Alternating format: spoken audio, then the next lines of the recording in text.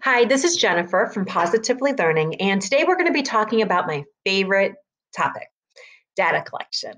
It's also the topic I'm probably asked about the most, maybe because I talk about it so much. But I wanted to share a quick video full of some action steps.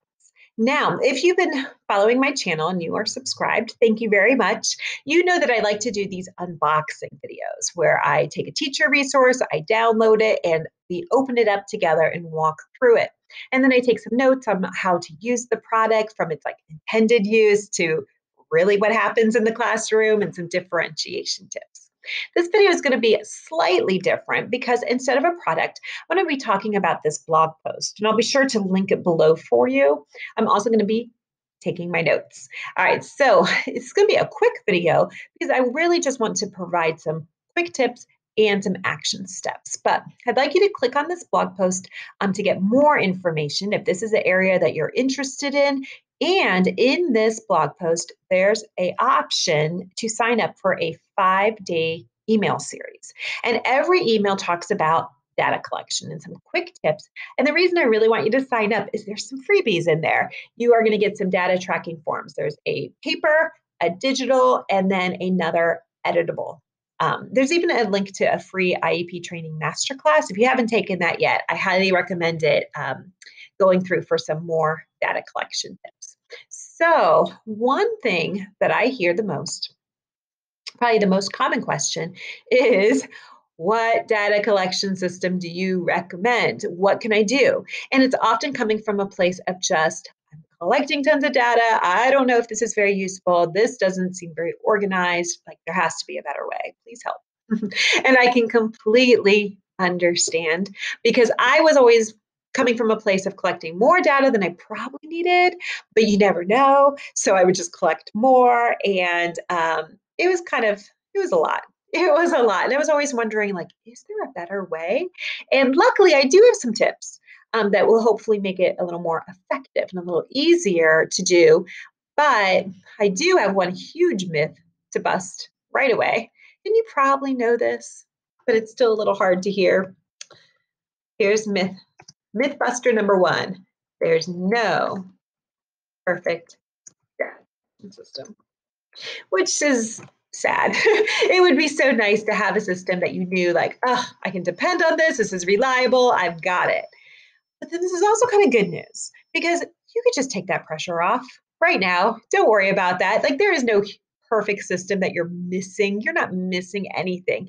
There are so many different ways to collect data, and there's great things about all of them, or at least most of them. And there's some that are can be just awesome. They're just not going to meet your needs. So, the goal of a data collection system, in my opinion, is to inform decisions. You're gathering knowledge and gathering information so that you can determine next steps and you can communicate this, which of course comes into like how we're sharing data, how we're communicating it, how effective it is in getting a student help quickly. And then you also have to consider your own preferences, whether you want to use digital, whether you want to use paper. You could have the best system, but if it's just not working for you in your circumstance at school, it's just not going to be right. So that's the good news. There's no perfect system. You're not missing a big piece of the information, but we do know it can get much better.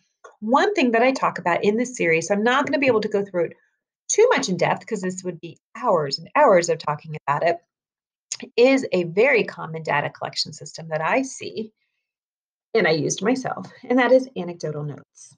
So I'm actually very pro anecdotal notes.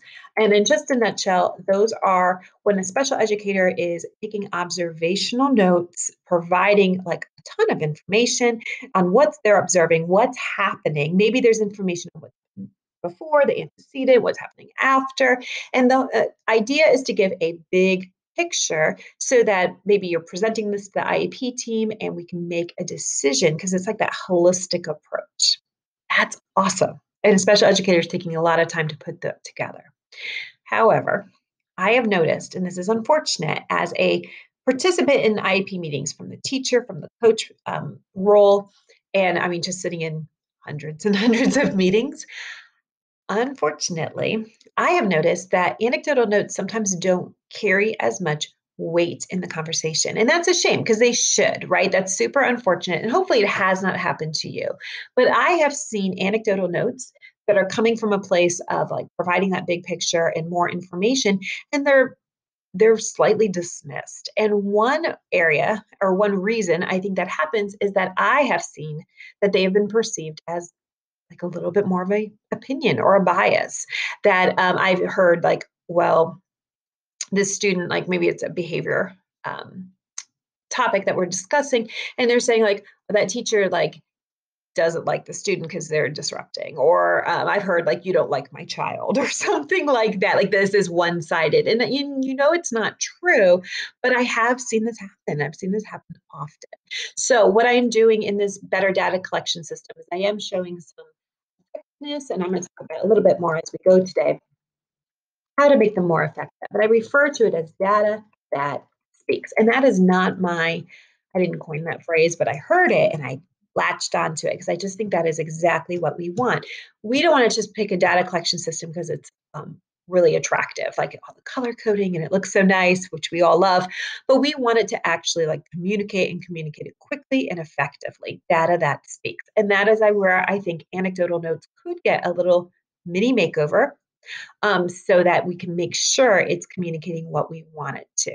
So, anecdotal notes, observational notes, we know they're really popular. We know they can provide a lot of information, but we might want to tweak them just a little bit.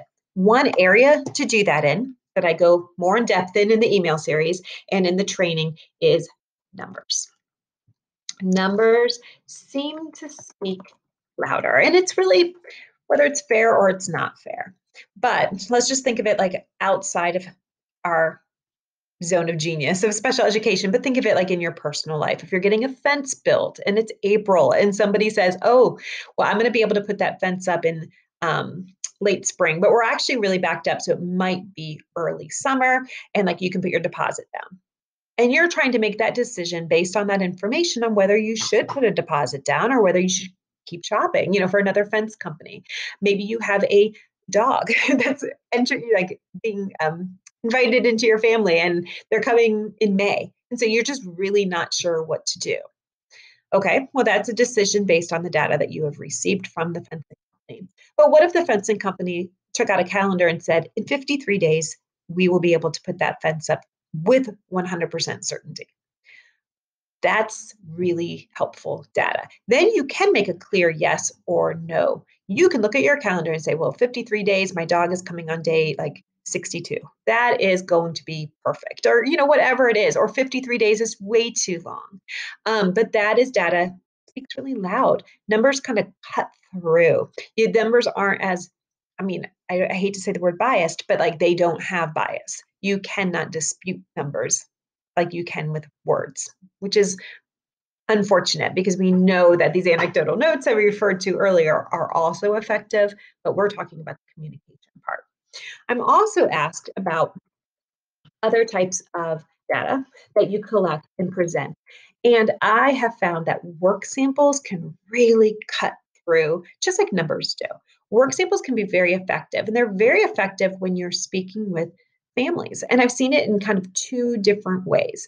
I've seen it where the gen ed teacher and I have presented work samples of a student. The student was doing really well, and we were collecting a variety of work samples and including work samples from this enrichment class the student participated in, and where he or she were communicating in Spanish in written form. And when we presented that as a work sample, and we were kind of disputing that this child like could not hold a pencil or write or do whatever it was we were talking about, we had evidence. So that was amazing to be able to present that. And a family member was shocked. Like this child was not showing what he or she could do at home. This family like did not have that information, but we did. So we were able to provide that evidence. That was a good meeting. Like that turned out great. But it also can be used, of course, in other situations with if you're documenting work samples with or without accommodations, without help, you can really get an idea of where a student is at. And that way is not necessarily represented by the numbers or by the anecdotal notes. Work samples can be awesome, awesome, and speak very loud. All right, so now we're going into the digital versus paper. And that is a debate. I go both directions. I see that so many digital and paper options have been really helpful. They're not the perfect data collection system, though. Let me show you what I mean. One of the printables that I really, really liked, and most of these are all made from like a real world situation that I shouldn't say most, all of these are made out of some kind of situation I was trying to improve. Like what I was doing was not working and I was looking for a solution. The student data tracking sheets was a big solution for some of my students. I found I was collecting so much data in a very traditional paper tracker, and I was collecting like hundreds of data points based on my students, like the caseload and the objectives we were tracking data on. And I found when I made a more student-friendly approach, so they were doing a performance task, but they were doing it right onto the paper, I was getting huge benefits. One was the data was kind of tracking itself. For example, if a student was using a crayon and like coloring the words, as they were demonstrating mastery, then I could just be looking at a quick glance at that page and grab that data point.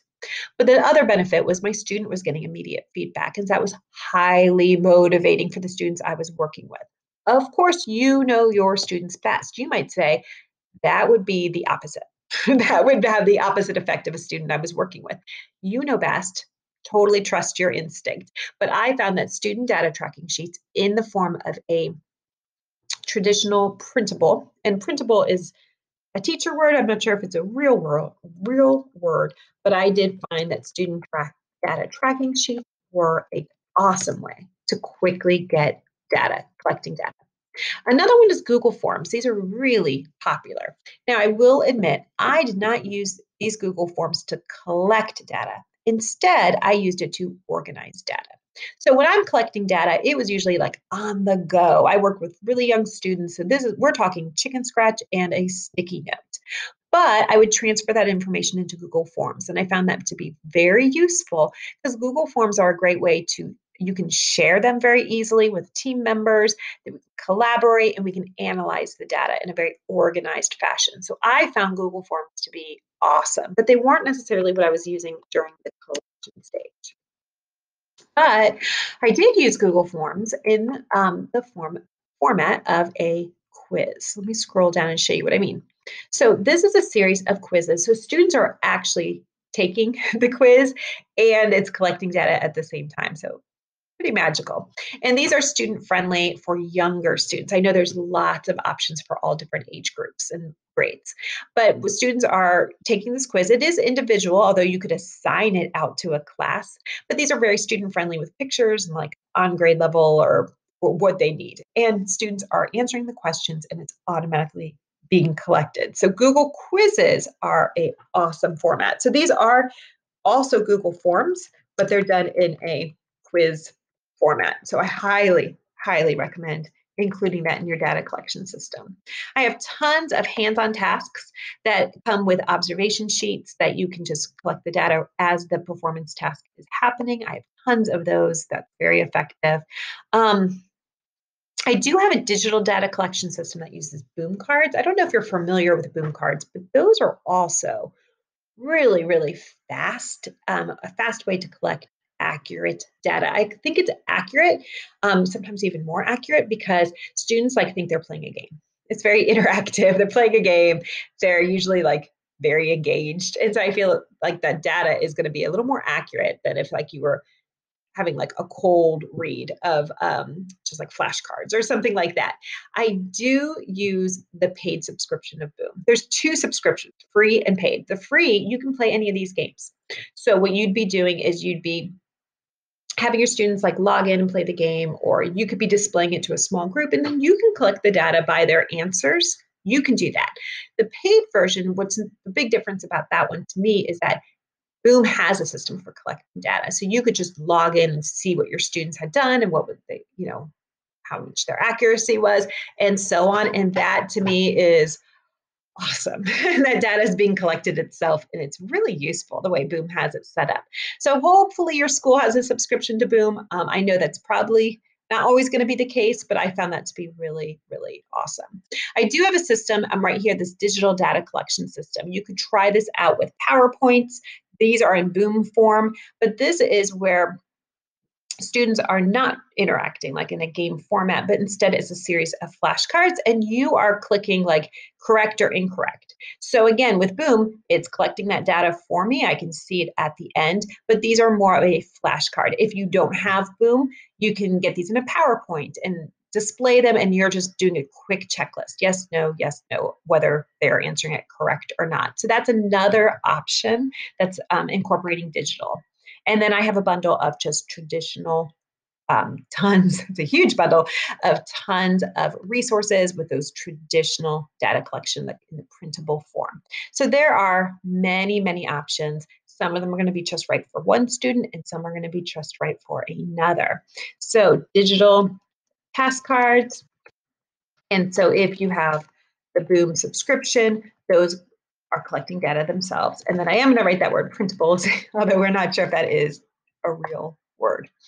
All right, so now let's just review what we have gone over. We're talking about how there's no system, so we can stop looking for one, and that's going to save us time, take off some of the pressure.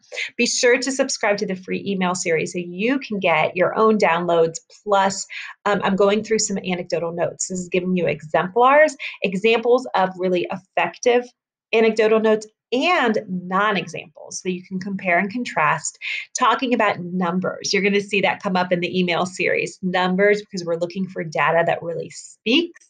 I'm adding in work samples on how I used them. I know that can look different at different grade levels, but I find that evidence, what you're doing with the idea of work samples is you're kind of removing yourself, right? This is a student's work. This is student evidence. This is not something that you had any kind of like opinion over at all. This is just like, can they do this or not do this? What are they doing independently? How is this looking? Work sample. And then we talked about all the different options. And my intention was just to show you like where I had success, how I used certain formats, and which ones worked best in which situation. All right, so what I'm going to do is I'm going to link up this blog post. And in this blog post, you can read more. I've got some more information and a chance to sign up so you can get the free data forms, and the free IEP masterclass training is also in there. I also have a link to a blog post that I speak about this very topic. And so you're going to hear, and I have we talked about anecdotal. I have my own anecdotals in that podcast where I'm sharing just kind of my ups and downs and why I'm so passionate about data collection. Hopefully you are too. All right, thanks so much for watching. I'll be sure to link below, and don't forget to hit subscribe so that you can catch the next video and not miss a thing. Thank you.